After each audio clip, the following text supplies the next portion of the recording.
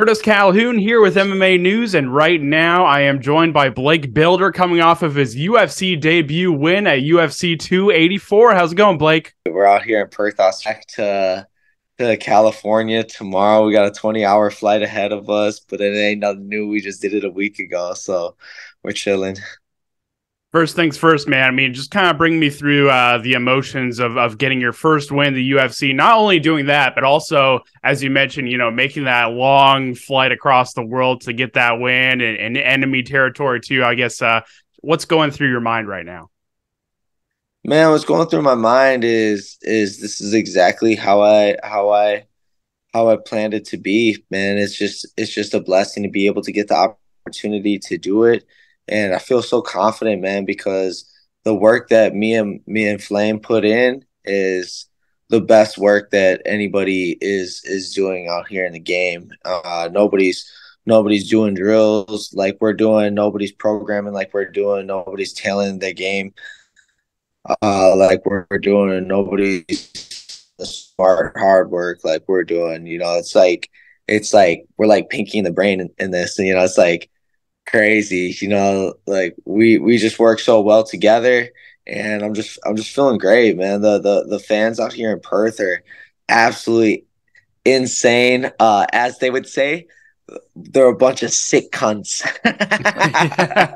That's like a really positive thing, like you just don't want to be a horrible cunt. Right. And the cool thing is also we're looking it's how we're looking at things too. Like, the a lot of people are looking at a flight this long, like, oh, such a long flight. And we're looking at it more like, dude, it's like it's a beautiful flight. Not a lot of people get to do this.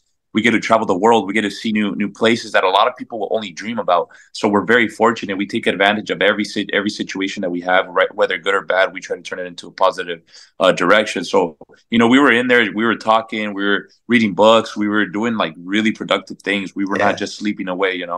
So we looked at it in a really positive way. Actually, it was so nice just to relax. Yeah. Yeah, and I gotta feel like because you and your team have talked about, repeatedly of you expected to be here, you expected to be in this position of getting your first UFC win, but I gotta feel like seeing all the hard work pay off and seeing this dream come a reality, that's gotta feel good, right? I mean, that's gotta feel surreal to some extent. It's crazy, bro, because when I was 17, I was in inpatient treatment at Hazelden Plymouth in Minnesota. And I told everybody in there that I was a fighter and that I boxed and that I did all this, and I was lying through my teeth, bro. But in my head, like when I went in there, I was like, man, okay, I've been doing a lot of things that have put me in a bad situation and a bad mindset. And I'm obviously surrounding myself with people who aren't trying to make themselves better. So I want to make sure that I'm becoming somebody who I want to be. And that person that I wanted to be at the time, if I could be anything, was a UFC fighter. So right when I got out, I just started telling everybody, I was like, yo, I'm gonna be in the UFC. I'm gonna be a professional fighter. I'm gonna be a professional boxer. I'm gonna win the Golden Gloves. And I just hit the ground running as soon as I got out of treatment. And I just aligned myself with the people who I wanted to be like. And those were all people who were larger than life. Like you walk into a boxing gym and you can just feel the presence, feel the aura, feel the energy of the people who are like hitters. They have a different look in their eye, a different, a different gleam to their spirit. And they just have a certain aura to them. And I feel like the person that I see on TV, the person that I see in the pictures, the person that I I look at in the mirror, I used to look up to, and I see that in my coach and everybody that I surround myself, my team, my boy Tokyo Lu, and who's also in my corner, my coach Adam, and just everybody I'm around, man. It's a beautiful thing. Looking at the fight itself, obviously Shane Young is a guy with a lot of experience in the UFC and other promotions too. Talk to me a little bit about the fight itself. What mid-fight adjustments did you feel you had to make adjusting to his style? Did anything about the fight surprise you at all? Adjustments I make on the spot. We always make sure that we have have program movements and tailor a game specific to the fighter that we're going against. But him not fighting for a while, I think sometimes when people look at old tape, they just think that they're going to fight that way, and that people don't have the capabilities to respond differently and change up their game in fights. And I think that's an error in a lot of people's ways. So we always focus on reading patterns and making sure that we can pick up on pattern recognition. So Flame had a lot of reflex drills and game patterns and game day patterns for me to read and pick up on so I could execute on that. And so when I was in there, I was able to see a lot of things and just use my lateral movement, edges, and pullbacks to be able to get in and out of the way of punches and strikes. And you know, everybody thought that I was just gonna take the guy to the ground. There's no way Bilder can stand up with a guy from City Kickboxing and beat him. Oh, Shane's got a lot of experience, you know, and I think that also is a crutch that guys lean on too. Is, oh, I have so much more experience over this guy, and it's just it's a fallacy. It's a facade. It's a fugazi. You know, it's something that they hold in their mind and believe is what's going to help them be better, but really we're drilling programs and tailoring our game to beat these guys, and it shows when we show up that night. And everything is programmed work. You know, it's not just guesswork. You know, the minute that he's in there, I'm looking at the pros and cons of my fighter, the pros and cons of the other fighter, the flinches, anything that they do repeatedly, patterns, if they breathe too heavy in certain punches, if they hold their breath before they exchange. All those little details is what I'm looking at, and I'm feeding them back to my fighter as we go. I mean, one of my keywords can mean a lot, and he's looking out for those positions. So that's where we really, like, once you get into the elite level like this, that's where the game really changes, is the guys that are doing it with not only their fist, but with their mind, you know, and their heart. And that's where things change really crazy. Yeah, we got like a communication and language between us that only we really understand. And so when his corner was calling for a lot of stuff, I mean, throw the three, and I just see a big looping hook come, and I'm like, come on, you guys got to be more prepared than that. Right. Like, get out of here with that. And I gotta feel like you mentioned his activity level too, and I feel like with I think he's only fought like one time over the past few years. So did you sense any tentativeness from him in the fight itself, and any hesitancy just because of the long layoff and all that? I mean, he came in game, you know, like the layoff, you know, maybe affected him, but his game plan is pretty much the same as it always is. I think one error in his ways is he's got good conditioning, so it's hard to get him out of there. You know, he's durable, he's tough, he can take some hits because we cracked him with some hard shots, and that fool like had a poker face. He didn't flinch back. He didn't shy away too much. On a couple shots where I hit him, where I cracked him really good, and I think if he just did a different game plan and had a different approach, he could be more successful. But I feel as though the game plan that we had against him and just the way that we used our lateral movement to set up to set up shots and our combinations and our flinches to be able to create openings really opened up some holes in his game. I would have liked to get him out of there, but you know, it doesn't always go that way. And I'm just glad that we walked away with the win, and we started our UFC career and UFC debut out on the right foot. And I promise that the next fights that come, man, we're really gunning for a finish, and we're not trying to be decision makers. We're not trying to leave it to the judges. We're gonna come in there and bring the noise. Yeah, and to add to that, just because he was off for 2 years, I mean, we don't look at our opponents like, oh, he's been gone for 3 years, Right. 2 years, 1 year, whatever. Yep. And then just be like, we should have a advantage. We don't look at it like that. We look at every fight like it's a championship fight, and this could be the last fight ever. So we go in there ready to die if we have to. That's the kind of mindset we have. We go in there, we prep, like everything's on the line. That's it. You know, we don't try to guess. We don't say, oh,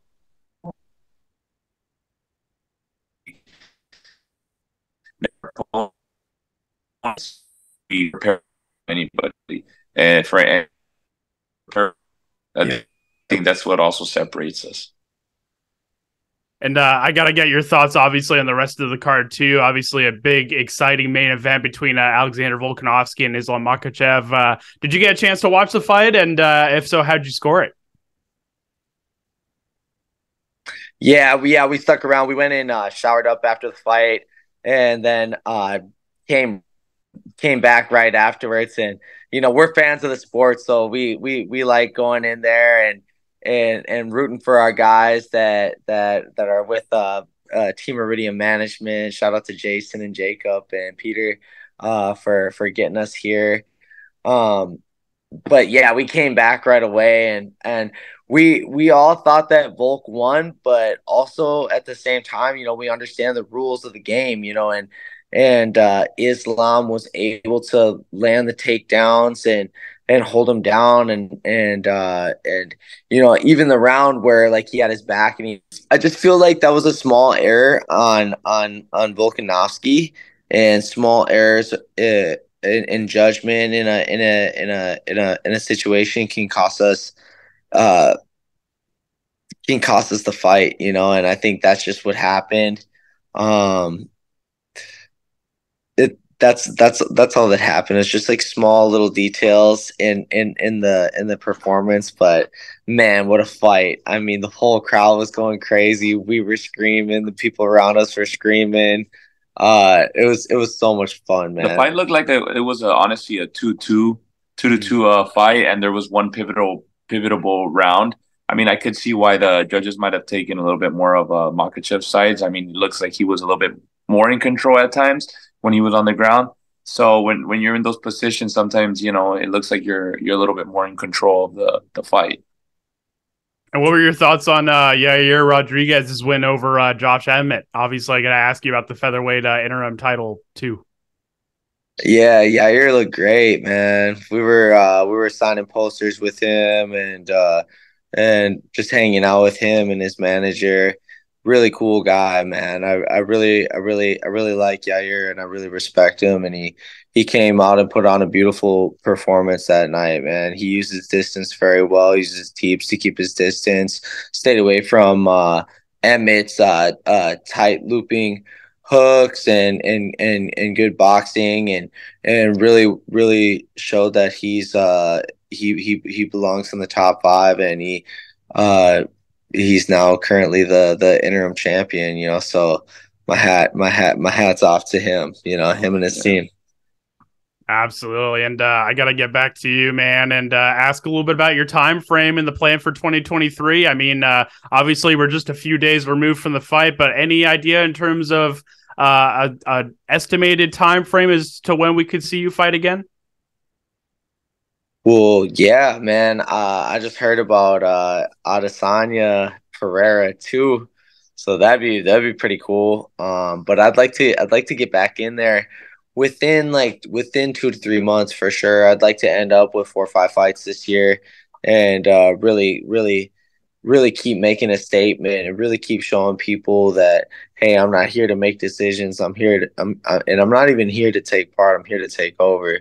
I'm here to show that I'm the best in the world, and that there's a new kid on the block, and the show has arrived. I told Dominic Cruz and Michael Bisping that, and I meant it, man. And I'm gonna go about it in a cool, calm, and calculated manner.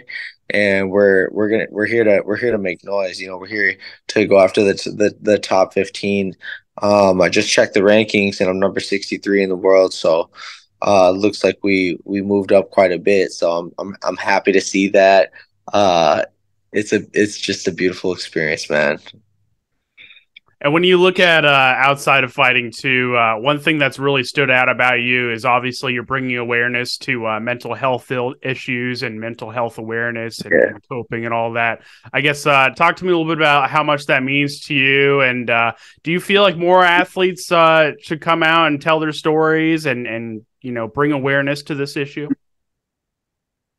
Yeah, man. I mean, there's power and vulnerability. You ain't gotta tell your whole life story, but I think it's important to let people know that, even the strongest the strongest people in the world, still have fears too, still have feelings too, still have doubts too, still question themselves, still have suicidal thoughts, still have moments of depression. I don't per se believe in depression anymore.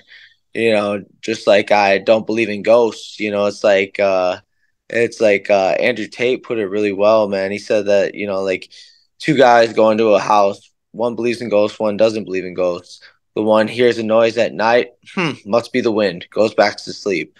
The other hears a noise and, oh my gosh, that's a ghost. And it's in the house and it's haunting me. And that's what depression is, man. And it's programmed into us, and we're programmed to believe that we're weak and that we can't conquer these things and we can't overcome them and we can't be and we have to be humble, and we have to sit down, and the definition of humble or humility is to have a low opinion of oneself.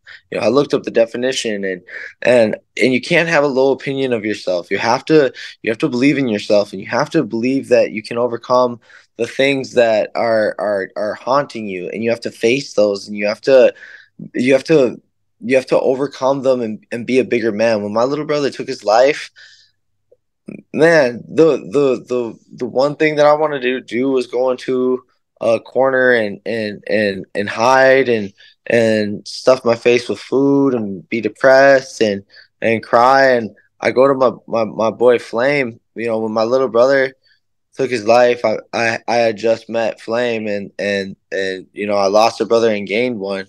And I came to him and I was like, "Hey, bro," it's like, I'm sorry. I've been a little MIA. I just came from Georgia. Just my little brother took his own life, and he was like, "Well, Poppy, my condolences, but life is what we make it." And he's like, "So, that was his decision, and I'm sorry about that, but we have a decision too, and we have a decision right now to become the best in the world, and we're gonna go and do that right now. So let's go get it." And I'm hitting the bag, and I'm like all tense and tight. He's like, "Papa, relax." He's like, "Act like you love your job," and he just like totally fixed my spirit. Just like surrounding yourself with good people who believe in you and see more than you in yourself than you've ever seen in yourself, and lift up your spirit like that. And people that don't get into this mode where everybody's feeling sorry for each other, and, "Oh yeah, I'm so sorry, you should go and relax." It's like, no, fuck that. You going and relaxing is not helping. How about you go out and help somebody else out? How about you go and talk to somebody about that? How about you go and be of service? Because you sitting around and and and and moping around about something that you can't change isn't making it better. So me and my boy Flame, we got after it, and we've just been on a mission. It's just been incredible, man. Like, it's such a blessing. He was with me through and through, and my boy Lou, who was in the corner with me, is just like my homie. He was there when I got the call in the morning, and he's been by my side this whole time. So it's coming up on his 1 year anniversary, and we all got to talk about this, man, because there's a lot going on, and it can be prevented.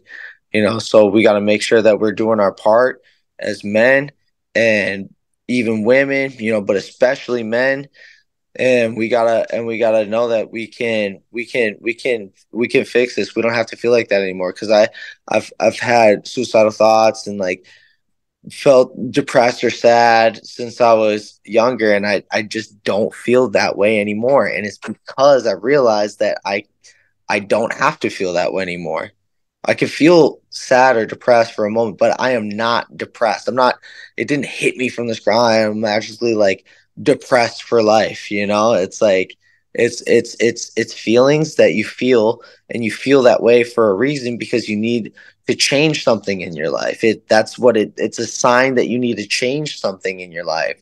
And so I sought out those changes, you know, and and when I saw, don't go there anymore. And will it always be like that? I'm not sure. But ever since then, ever since I heard that that you don't have to feel like that, you don't have to think like that, you don't have to be programmed like that, you can reprogram that and choose a different lifestyle.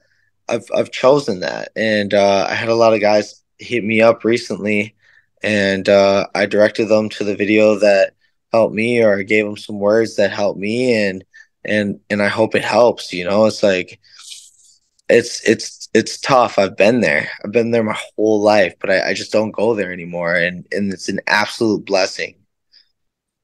That's awesome, man. And once again, I really do appreciate your inspiring words. Whether you know it or not, man, you know, you're just getting started, but I'm sure you're inspiring a lot of fans and a lot of your supporters to, you know, address these issues and to be open about it and to get after it. So on behalf of them and all that, I would just want to say thank you for those words, man. I really do appreciate it.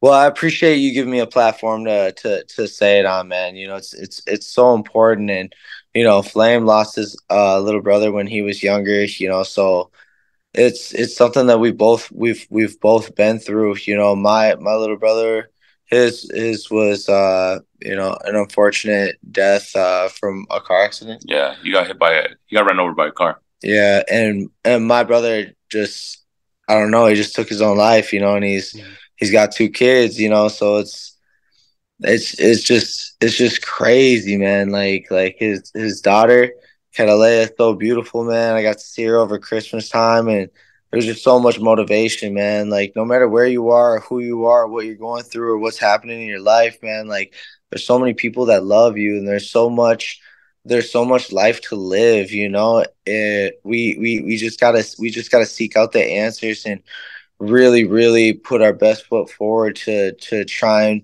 um to try and bring awareness to what is making us feel so bad, and learn to correct that, and do simple daily disciplines to be able to make ourselves feel better, to be able to think better, you know, because if we can think better, then we'll feel better, and if we feel better, we'll act better, and if we act better, the result is.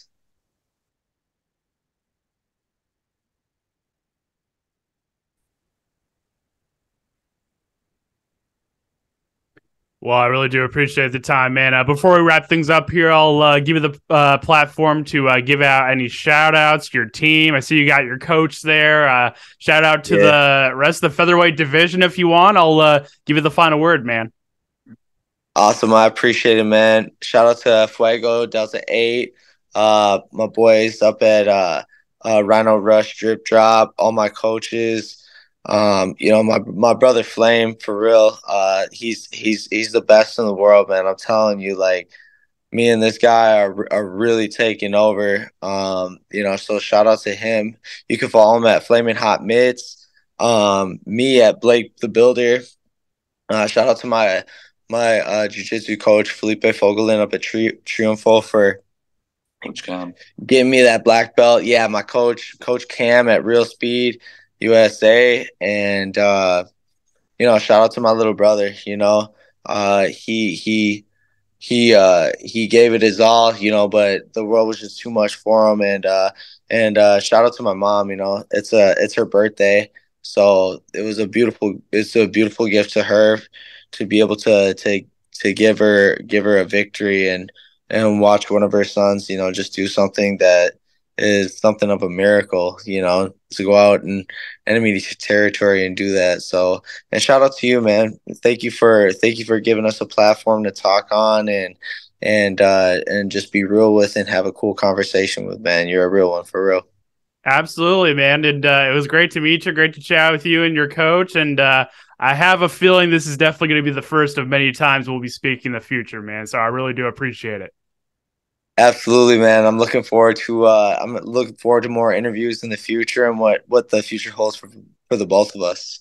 Absolutely, man. Thank you so much for the time. I appreciate it. Absolutely. God bless.